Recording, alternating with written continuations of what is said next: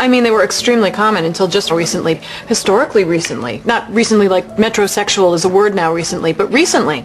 Are we still talking about anvils? Yes. Where did all the anvils go? You're talking about those big, heavy metal things. That blacksmith hammered horseshoes and stuff on. Everyone had them. They were featured prominently in every movie western, so where did they all go? Well, I don't know that they were that common. Wile E. Coyote used them. That's how common they were. Who? The cartoon. He was always trying to drop an anvil on the Roadrunner's head, or shoot it at him out of a giant slingshot, or fire it at him out of a cannon. Inevitably, the cannon tilted up, shot it in the air. It fell down and made an anvil-shaped impression on Wile E. Coyote's head. This is a cartoon? No, this just happened to me the other day. I was walking down the street and this giant anvil... Yes, Mother, it's a cartoon. I know she sounds nuts, but it's a very common cartoon. But that doesn't prove that anvils were so common. It does. It proves that anvils were so ubiquitous at one point.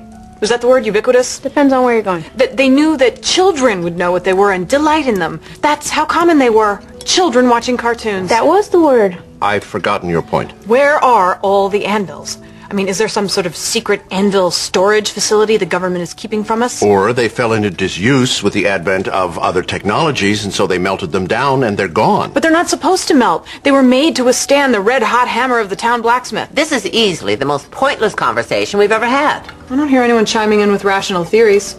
Please change the subject, I beg of you. Anyone? Well, the girls don't know the big news about Jason and me. You're pregnant?